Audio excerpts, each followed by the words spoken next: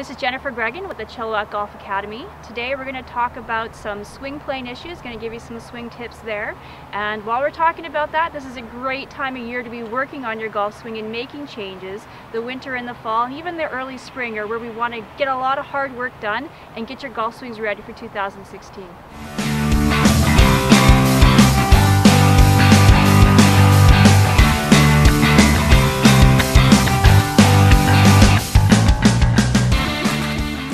So today we're going to be talking about swing plane, and that's a fairly difficult thing to work on in the middle of your season.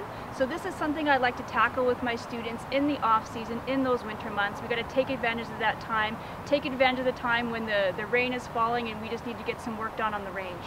So I've set up here one of the best drills that I know, a very easy drill to work on swing plane, okay? Especially if you're somebody who has a lot of curve to your shot, your ball flight. If you hook the ball a little bit too much, or even if you push it out to the right, this is a really good drill for you. So we're setting up an alignment stick. You could even use a golf club. Grab that 3-iron out of your garage, put that down parallel to your target line. And now I'm going to set up about halfway between the ball and my stance.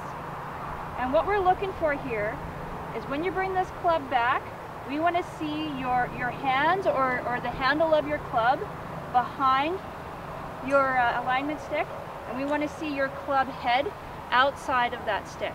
So we call this hands in, club out, and this will help you stay on plane. So as you notice, when I bring the club back, we want to keep the handle inside that alignment stick and the club head outside of it. Okay, this is really going to help you stay on plane. So as I come back, that's the checkpoint. Then we're going to bring the club straight up and back on plane. Okay? If you're someone who hooks the ball too much as a right-handed player, you're seeing the ball go left, you might be coming this way. You might be bringing your club head inside that plane. Okay? So on the way back, we want to see that handle stay in, club head out, complete the rest of your swing, and it's going to look something like this.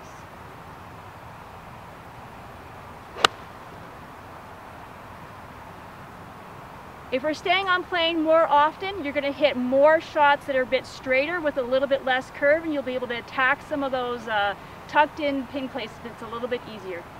This is Greggain with the Chilliwack Golf Academy. Stay tuned to our website for more tips throughout the season.